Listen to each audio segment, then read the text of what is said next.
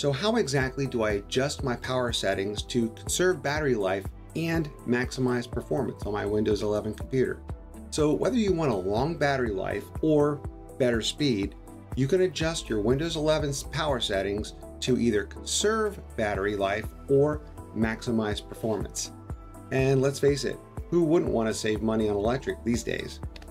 Battery Saver Mode is a special Windows power saving mode that squeezes more life out of your battery by dimming your screen brightness, reducing background activity, and limiting some notifications. It's a lot like low power mode on your iPhone and battery saver mode on an Android. By default, battery saver turns on automatically when the battery reaches 20% power or less. But that can be configured under the power and battery settings of your Windows 11 device. So let's go check that out. All right, so to configure our Windows 11 battery save features, I'm going to come down to the search bar, type in settings,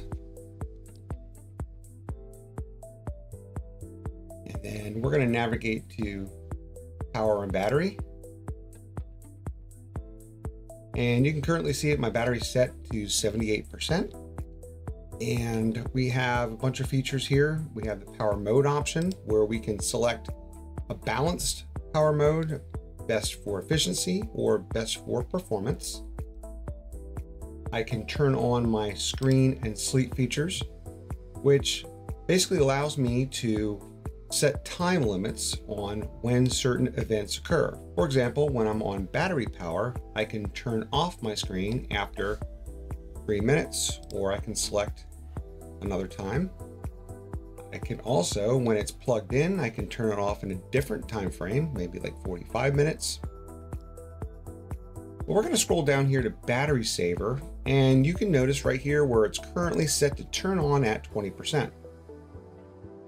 So right now I could say, well, maybe 10%, or I could say never, which wouldn't be a good option. But right now I am turned on. So at that certain point, when it reaches 20%, the battery saver will kick in. It will reduce my background activity. It will dim the screen and try to conserve as much battery as possible. And that's it.